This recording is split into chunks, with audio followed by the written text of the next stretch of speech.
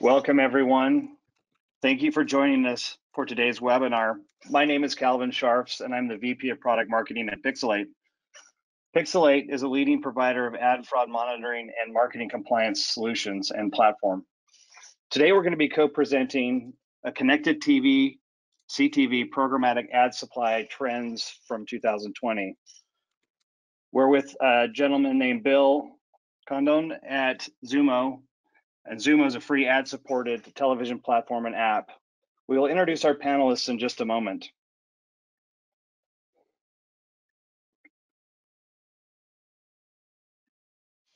But first, let's do a little housekeeping before we get started. If you have any questions during the presentation, please type them into the question box in your GoToWebinar control panel.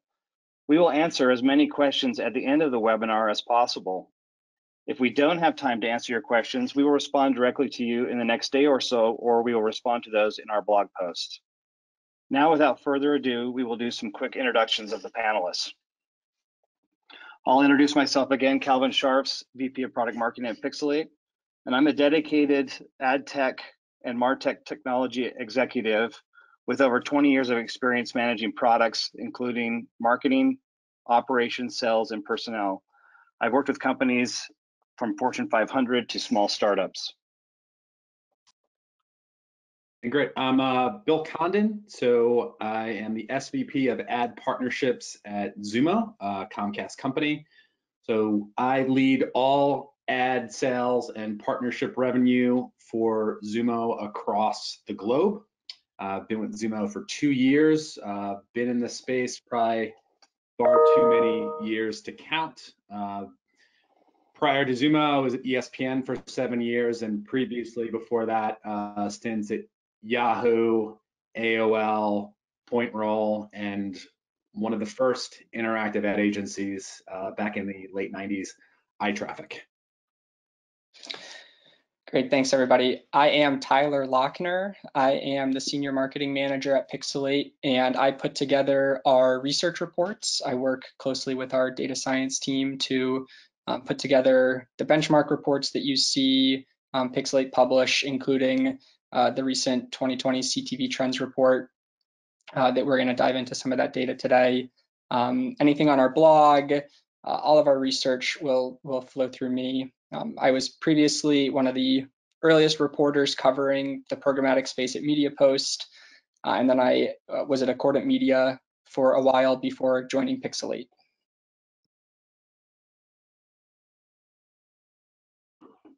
That's great. Thanks, everybody, for making those introductions. I'll give you just a really quick 30-second kind of spiel about Pixalate. We are a global ad intelligence and marketing compliance platform, like I mentioned before. We are MRC accredited for both ad fraud detection across CTV, mobile in-app, and desktop mobile web. And we offer a variety of different software platform options, including pre-bid blocking and analytics and a media ratings terminal for supply chain intel. And as Tyler mentioned, we often publish research and education for the industry in our blog and also in our research reports, which is what we are going on and through today. So I encourage you to go to our reports page at Pixalate and subscribe to get all of those reports. I'll pass it over to Bill to give him and XUMO a quick intro. Sure. So XUMO is a Comcast company. We were actually acquired by Comcast last year, the end of February. We are a free ad-supported streaming TV service, or as folks in this industry, you know how we love acronyms, a FAST. XUMO provides 300 plus premium channels across our apps and native integrations. Channels consist of 12 genres falling into the linear brand that you know and love, like an NBC News or PGA Tour or beIN Sports, and some digital first or digital only brands like a Local Now, Food 52, Tastemade, or Fubo Sports.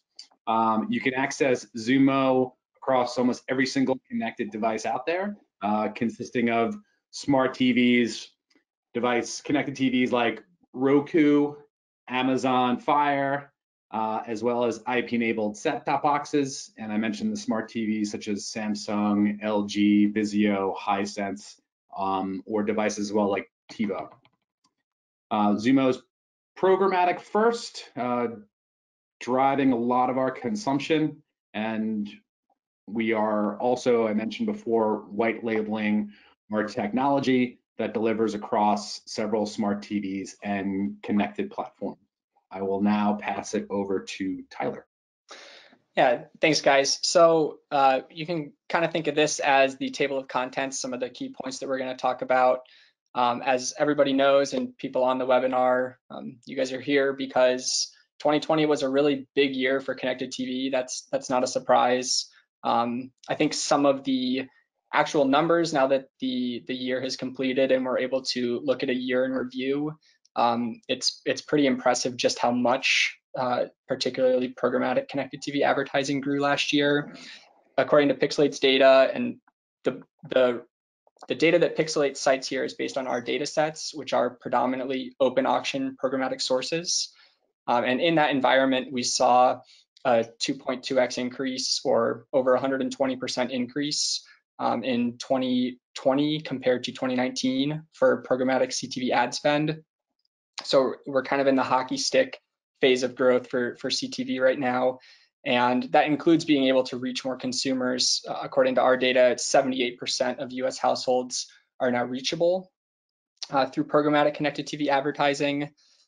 There's been a really large jump in the available inventory. We measured a 47% increase in the number of Roku apps, or apps in the Roku channel store, that support programmatic advertising last year.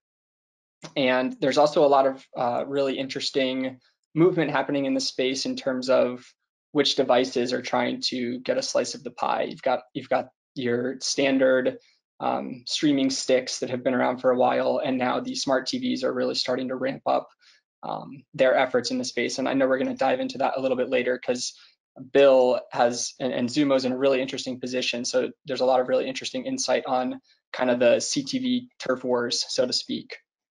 But Calvin, do you want to talk a little bit about the just reach of programmatic CTV, particularly in America, that we saw last year? Yeah, thanks, Tyler. As you noted on the previous slide, we see 78% of US households are now reachable via programmatic CTV advertising, and that was a steady rise over last year. At the end of 2019, we were seeing around 50% of households were reachable. So this made a rise of about 56% year over year. So with that changing landscape, we've seen a much greater reach and access to consumers in 2020. So what we are saying and seeing that this was a very, very big year for expansion for CTV. And I know Bill has a really good front row seat to that. Yeah, I think as you mentioned, Calvin, we're definitely seeing a similar trend across XUMO as more consumers are adopting CTV and more impressions are sort of shifting from that traditional television, whether it's linear or cable. Clients and agencies are taking notice because that shift that's happening is they're going to either subscription services where there are no ads, which makes them sort of unreachable, but the place to reach them is on these free ad-supported streaming TV services like a XUMO. And it's attractive because it's that tough to find cord cutter or cord shaver in an ad-supported environment. And then programmatic for us continues to sort of be the preferred vehicle to reach these buyers via transactions. And I think it's because of just the operational efficiency that programmatic offers, and also just the ability to sort of manage inventory across multiple devices as well as services through one easy dashboard. That's really great insight, Bill. Thank you very much. But not only did we see the growth of reach was met, but also the growth in ad spend has increased.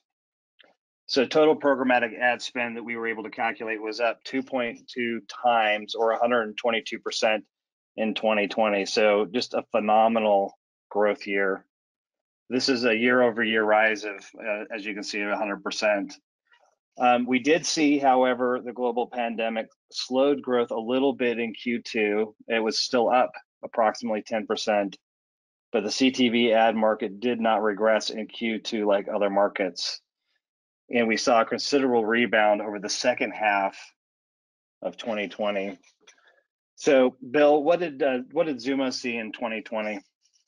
Yeah, Calvin, I think very similar growth. And you hate to say the pandemic's been good to you, but because people were indoors, because they got down to the bottom of Netflix and Hulu, and a lot of broadcast shows, sporting events were canceled, it pushed a lot of folks into free ad supported streaming TV services like XUMO. We saw a 250% rise in engagement, and I think what's driving that, the trends can be the adoption of just streaming in general within the US on these different services, the adoption of just different devices like a Roku or an Amazon, or more importantly, smart TVs. As people were cutting back and cord shaving or cord cutting, they were looking for alternatives from a cost efficiency standpoint, especially as the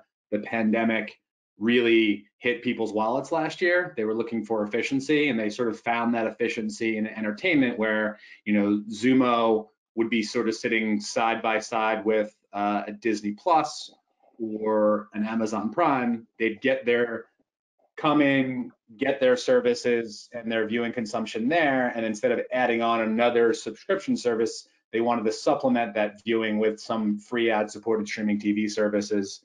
So they would come to XUMO, and in the beginning, they would be watching a lot of news, getting informed about what was going on, and then they wanted to escape. That would drive them into food or travel content or movies and TV, just to sort of escape. We saw that trend kind of continuing, where at points they would come in to get educated or informed and watching news that they normally would not be able to get, say, on a Netflix or a Disney Plus, but find that within XUMO, be informed, and said, you know what, I then want to escape. So that was a big kind of driver of what we saw. And I think the great thing is they discovered our content and our service during this, and we offered them an escape, and it is also an opportunity to be informed. And the great thing is, of that 250% year-over-year growth and engagement that we've seen these users have discovered us, like our content, like our service, and are sticking with us. Bill, I think this data is really interesting, especially compared to the previous slide, where we saw that there was 122% growth in global programmatic CTV ad spend. In some ways, the fact that the XUMO platform saw 250% growth, it almost seems like there's still a lot more room for growth for advertising. If the total market grew 122%, but one of the most popular CTV apps saw 250% rise in user engagement, I think that can indicate that 2021 will also be a year of rapid growth.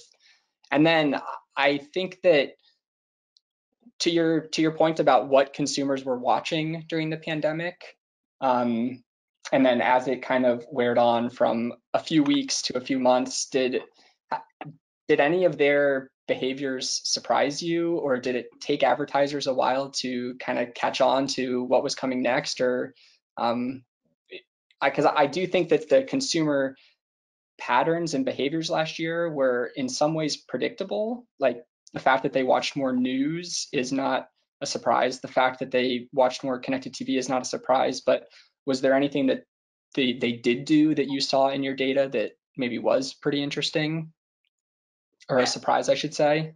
Yeah, I think the patterns, I thought it was interesting at first, where they were getting hyper informed and understanding what was going on, and seeing the trends and the spikes, sadly, and what was going on across the country, and then that shift over to escapism. I think the interesting thing, no surprise at first, but travel, you couldn't, we weren't able to travel. So this idea of escapist, seeing these exotic locations that were not allowed to go to at that current time because of the lockdown, almost offering sort of a window of the world that you couldn't get currently, considering you were staring at the same four walls.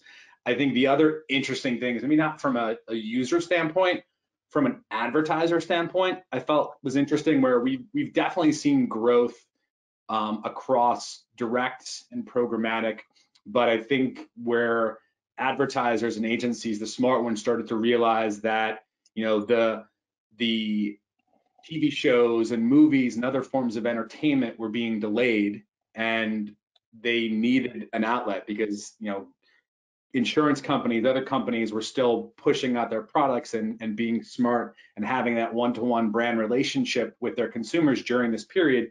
And those ad-supported eyeballs that traditionally were happening on TV were shifting. A lot of the smart advertisers realized they were shifting over to a XUMO or another free ad-supported streaming TV service. And a lot of folks were looking to us to help sort of supplement and fill in those lost impressions or GRPs on a weekly basis. So we had some smart advertisers kind of come in and sort of hedge bets and realize that maybe, hey, are more sporting events going to be delayed? Is the NBA or the NFL or March Madness, is that not going to happen? You know, setting up deals with us and realizing, all right, we give advantageous terms with potential cancellations before that comes, to realize, like, listen, we'll be your safety net, because our audience isn't going anywhere, it's growing. It's almost sort of, you know, it was our schedule was set. We have tons of content that wasn't impacted, and advertisers saw that, realized it, and kind of came and sort of hedged their bets. And we definitely saw a spike in a lot of our deals because people realized that this was a way to reach that specific audience. Hey, Bill, this is Calvin. I was one of those escapisms about 3-4 months into it. I started watching old PGA tournaments on my LG TV. So that was I fit into that pattern exactly. Yeah, and I think, as you can see, this, you know, great quote from Colin, our CEO. You know, we're seeing not only growth here, but growth globally. You know, what's driving that? And I think the whole idea, if you look at connected TV in general, or OTT, I think when most people think about that, they almost just assume it's a Roku or an Amazon. XUMO's always sort of taken that ecosystem-wide approach and making sure, both in the US and across the globe, that we're connected into devices and we're distributed where consumers are viewing. And that's, you know, the smart TVs of the world, our branded kind of O&O apps, our partnerships with a lot of the major TV manufacturer.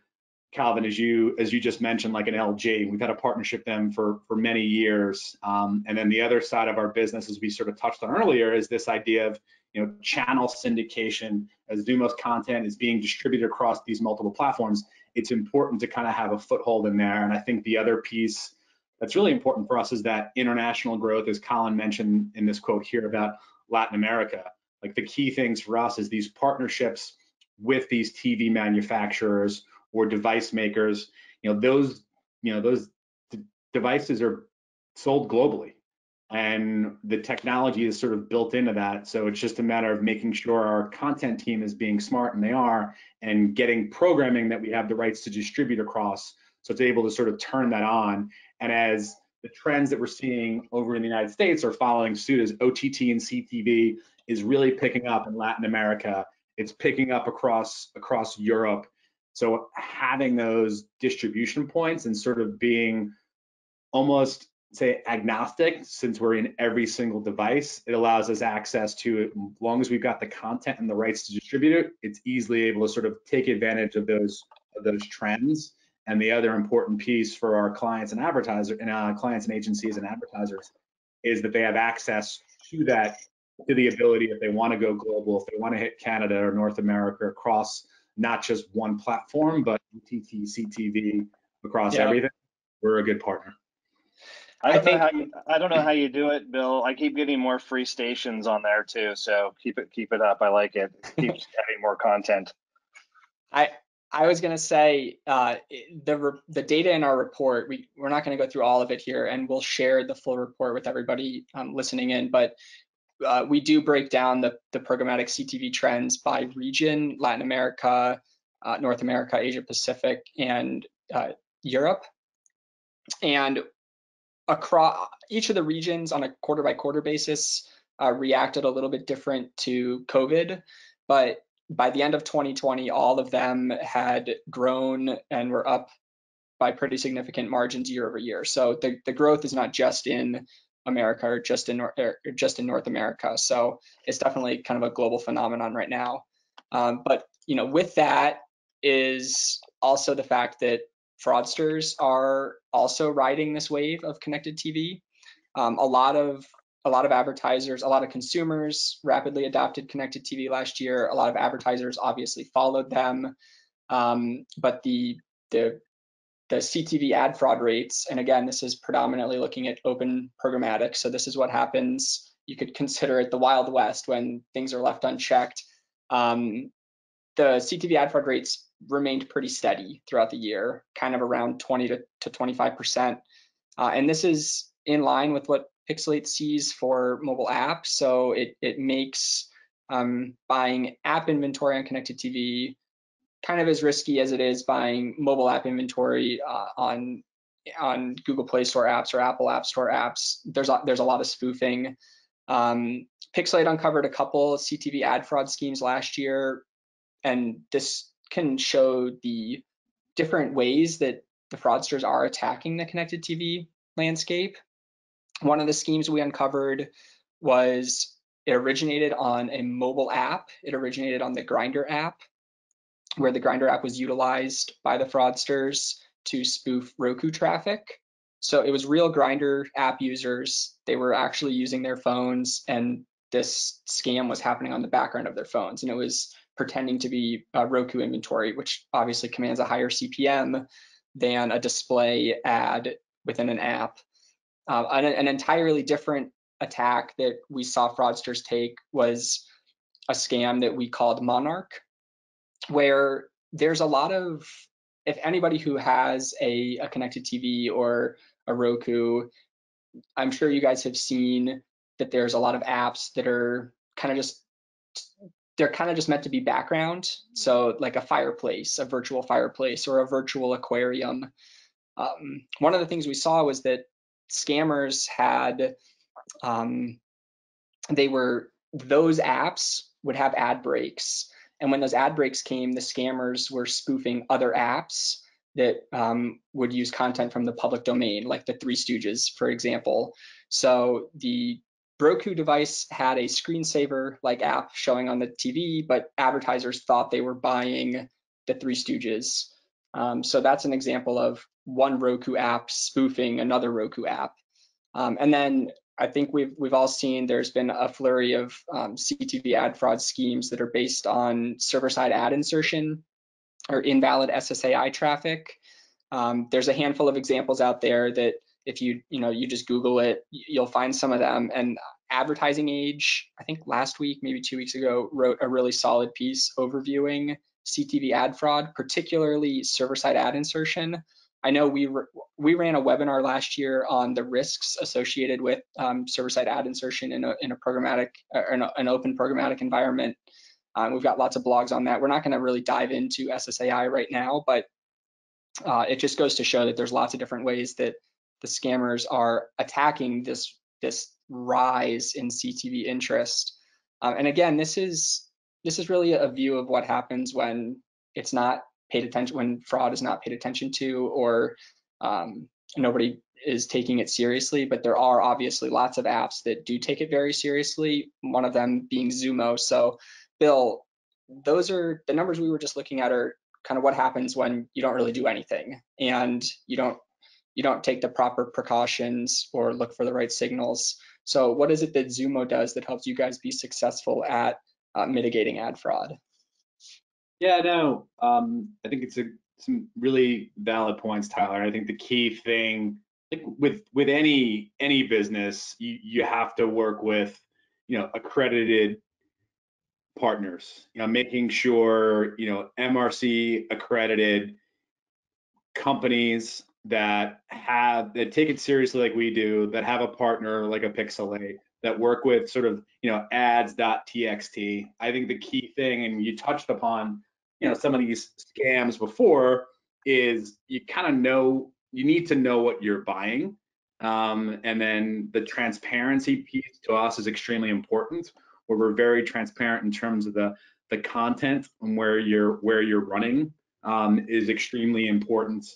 I think the that piece about the screensaver for dogs, it was really interesting article. I didn't know those things actually existed, but once again, you're buying on a platform and you don't know what you're buying. And I think the key thing too is this idea of direct relationships. Even though it's programmatic, when you're buying openly and you don't know what you're getting, you're opening yourself up to fraud. And I kind of equate it to, you have this expectation of what something is, you kind of almost have to be street smart. So if you're walking down the street in the city and there's somebody out there on the corner and they're selling a Louis Vuitton bag for $150, you're like, wow, that's amazing. I'd equate that to a $5 or a $3 CPM in the open market on OTT and CTV, because when you buy that bag, you're not getting a real Louis Vuitton bag. The person's probably not giving you accredited paperwork. So just be smart, and you will get what you pay for. And in order to do that, to your point, is like verify. Making sure, one, you know who you're doing business with. Two, you're having that direct relationship via programmatic private marketplace. And that third piece is, don't just take someone's word for it. Have that MRC accredited or apps.ads.txt. I think if you're smart, and fraudsters wouldn't fraud if there wasn't so much money. And you hate to say it, it kind of reminds me of that old sort of like PSA where, something's going on, and I learned it from watching you. We're enabling these fraudsters by blindly going out and transacting this way. Like, they wouldn't be doing this if there wasn't a significant amount of money. And there truly, as Pixalate laid out, and I've talked about here, there are ways to prevent that. So let's just be smart and protect ourselves, and hopefully start shutting down and not funding and enabling these fraudsters. Yeah, it was a big business for them last year, that's for sure. But there is definitely, Bill, like you said, there's a lot that can be done. I think last year it's not like CTV was brand new last year, but it might have accelerated faster than everyone was fully prepared for.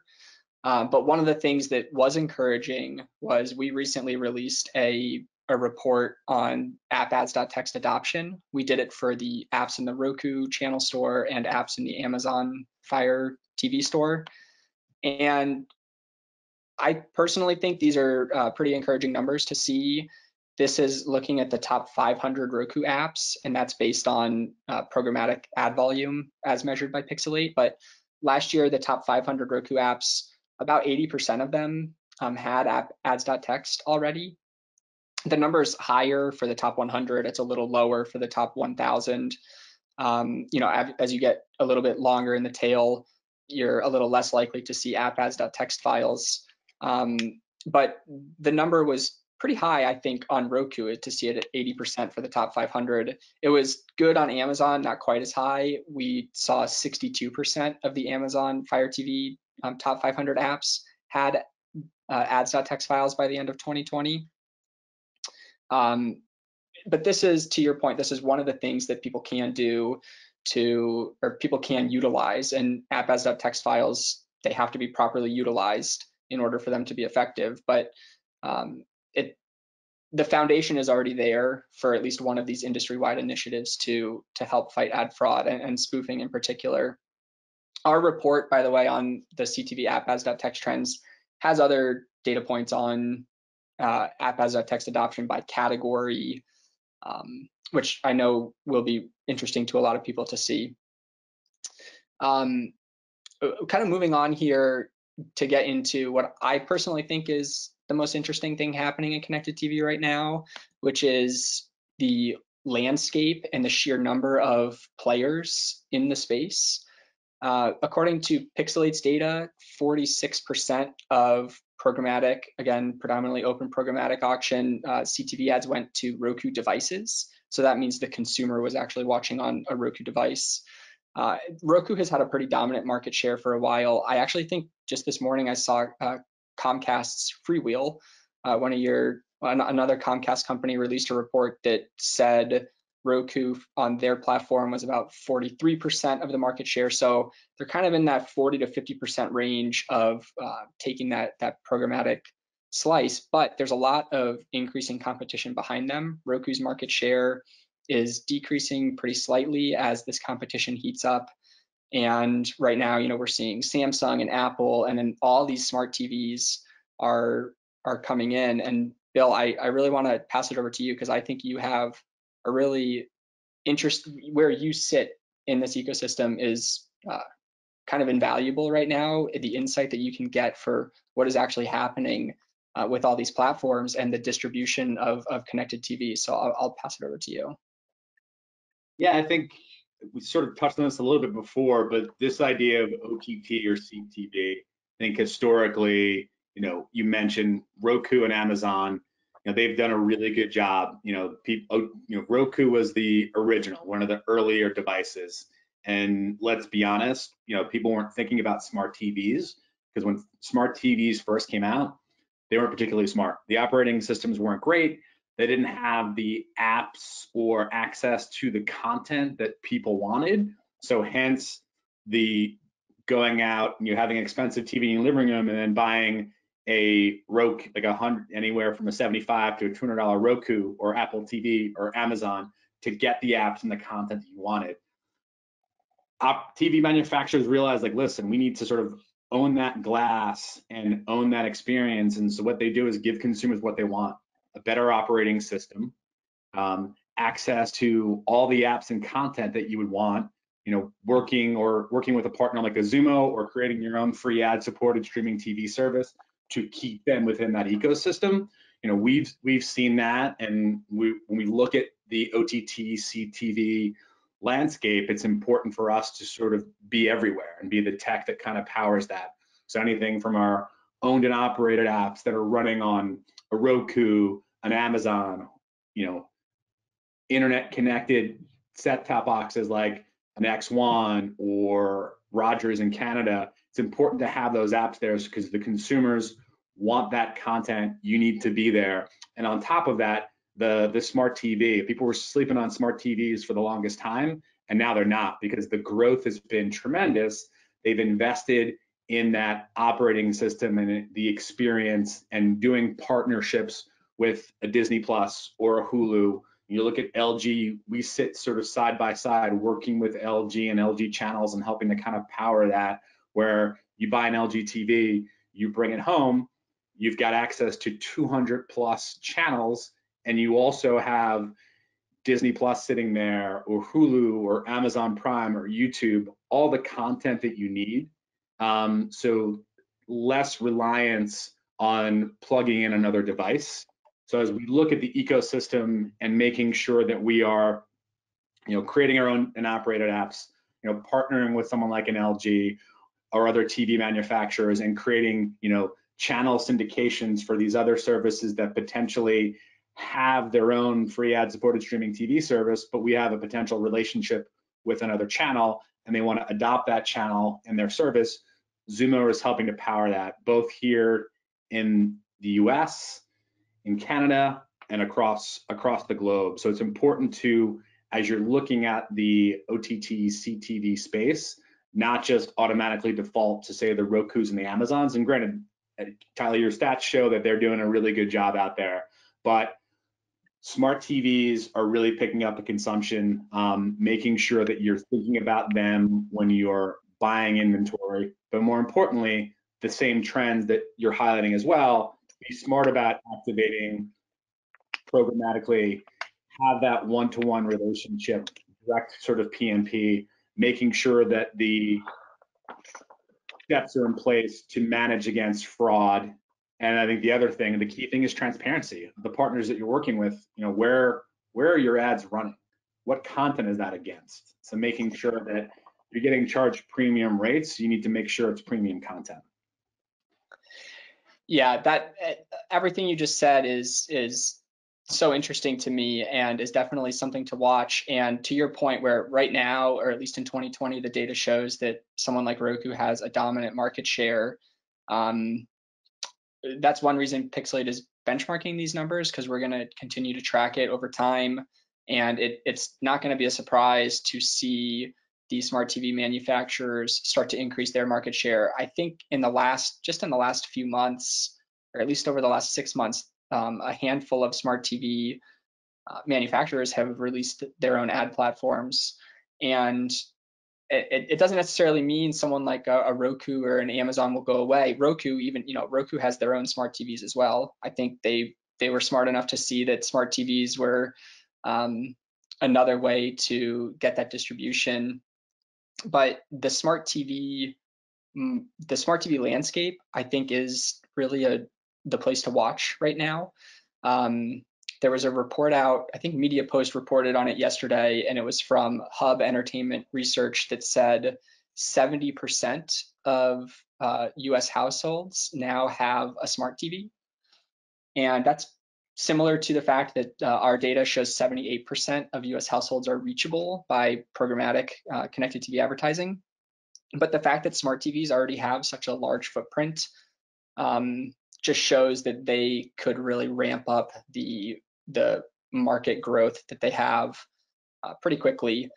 The data also showed that about 60% of houses with people under age 35 in them, the TV that they have is a smart TV. So you can say that smart TVs are now the predominant TV choice in US households. So Bill, one quick question I had for you was, how did those conversations with like an LG or a Samsung or other smart TV makers, from XUMO's perspective, how did those conversations change last year with everything that happened? Yeah, I think the key thing there is, the conversations are getting deeper, and I think our partnerships are growing with these, where you have to rely on partners that, we might have a relationship with a certain, content or channel partner, and the best opportunities for us just to sort of take what we're currently doing and port it over to another platform. I think that they're fiercely invested in this, and I think the key thing for those specific platforms all comes down to discoverability and being sort of built into that platform, or making sure that LG wants to keep their consumers or their users and give them that value exchange. You can go and buy a $150 TV, bring it home, put your rabbit ears in, connect to Wi-Fi, and get 200 plus channels. Like, that's a great value experience. And I think you're starting to see, as you mentioned, these TV manufacturers, kind of brand their own, LG channels. Makes a ton of sense. You don't necessarily want to be giving up your brand recognition. My team will go into a bunch of agencies and we'll talk to people and ask them what kind of smart TV do they have, because to your point, majority of TVs now sold are smart TVs. And they'll say, well, I've got a Roku or I've got an Amazon. I was like, actually, if you've got a Roku, you probably have a TCL, another other device. So I think gone are potentially the days where these TV manufacturers want to have someone else brand their experience. So I think that competitive opportunity is going to just continue to heat up. And I think we sort of saw that with our recent partnership with, say, someone like a TCL, where they have, traditionally been, running other operating systems, and now they're open and testing other things. Yeah, it's definitely an area that Pixalate will continue to track. We might even carve out a specific look at just the smart TVs and market share. One quick other data point just to show the distribution within the Roku platform, if you think of the Roku channel store as its own ability to grow, we saw a 47% increase in the number of apps that support programmatic advertising on Roku. I think it was about 20% on Amazon Fire TV. So there's not just more smart TVs and device manufacturers entering the space, but there's also a lot more apps and publishers that are wanting to monetize their content through programmatic. Calvin, I'm going to pass it over to you because I think we got some questions from the audience. I know we only have a few minutes, so we might not be able to answer all of them, but I will go ahead and pass it to you. That's great. We got some pre-sent in questions, and one was for you, Bill, specifically asking, why do consumers use a free ad-supported streaming TV service like Fast XUMO when there are so many ad-free services choices out there like Disney Plus, Netflix, Amazon Prime, etc.? Yeah, no, I think we get that question a lot. And I do think where the idea of people hate ads comes up all the time. And I'm like, well, I don't think they hate ads. I think it's the user experience, where studies show in the United States, I think the average consumer has about 3.2 of these streaming services. And if you're truly doing like these subscription SVODs like a Disney Plus or an Amazon Prime where there's no ad opportunities, they might have cut cable, kept internet, and done this. But if they start adding on more, you're almost sort of recreating your own bundle, and it's just as expensive as having a full-on internet and TV experience. So they're turning to a free ad-supported streaming TV service to potentially supplement that, getting more content without adding more money on. And they're doing things where you for the most part, you can't really have news on a Netflix or necessarily sporting events on a Netflix. So they'll come to us for news and sports. I think the other key piece is this idea of a value exchange between us and our consumers. They're coming to us and they're sticking with us because we're giving them 200+ channels, allowing them to watch content that they aren't able to potentially get on these other services. But more importantly, that value exchange, we respect the ad experience. We're, on average, we're about 7 to 9 minutes of ads per 60 minutes of content. And that's roughly anywhere, potentially half or more of what you're seeing on standard television. So they're willing to stick with it. And I'll make one, I don't know what it is about the Geico scoop, there it is. I still think some ads are also really good content. So as long as that ad experience, they're decent ads, people are willing to use that because I'm getting fair value and I'm happy with the content and I'm happy with the user experience and the ad experience. Yeah, that's true. There's certain ads you don't mind sitting through because they're clever and the creative is done very well on them. We got time maybe for one or two quick questions. This is another one, Bill, for you. Seeing the continued growth of CTV in LATAM, how does that shift XUMO's strategy in driving growth compared to a more established market like the North America? Yeah, I think the strategy is to, as our overall strategy in terms of distribution to be built into all these devices that are available globally is important. So we have a footprint, we're there. That next piece is to make sure that we have the proper content. We're seeing this in Canada as well, where we've got distribution. There's definitely more need for French language content up there. So our amazing programming team is going out and securing that content and making sure that we have the distribution rights for Canada. And then more importantly, let's flip that and let's turn that on in France or other areas. So I think the distribution strategy is always going to be there, being those devices that have the ability to be activated globally. And the next piece is just to make sure you're giving the users the content that they want in those regions, and potentially sometimes that content could be in the language they want. We're also seeing that in the US right now, where we've heavily invested in giving content that's relevant, by working with our fellow Comcast partner Telemundo or Estrella TV, or going out and getting these telenovelas that are appropriate for our audience and super serving them in the US, and that's driving more people. And once again, that idea of a value exchange, wait a second, I can come to XUMO and get news, but also I can get this really good content on Telemundo or Estrella, or I can watch, my favorite telenovela. So I think that same thing can hold true in giving folks the content that they want for free in the language that they want, easily accessible across multiple platforms. Yeah, that's interesting. It's content is king, and you can serve up kind of multilingual content even in different markets because there are people there that are multilingual. It sounds like that's kind of a takeaway there. Definitely. Well, we've hit the 45-minute mark, folks. I appreciate everybody joining. If we did not get to your question, we will respond to those directly to you. We thank everyone. We appreciate you for being here. Thank you, Bill. Thank you, Tyler. If you'd like to download the full report, you can visit the URL that's on the screen. And we will also be sending that out as a follow-up to the registration. We've also recorded this webinar, and we will be posting that in the next 24 to 48 hours. And we will send you a link to that as well. Feel free to pass that around to any of your colleagues or folks in the industry that might benefit from something like this. Again, we appreciate your time. Have a great day, and we will talk to you folks later.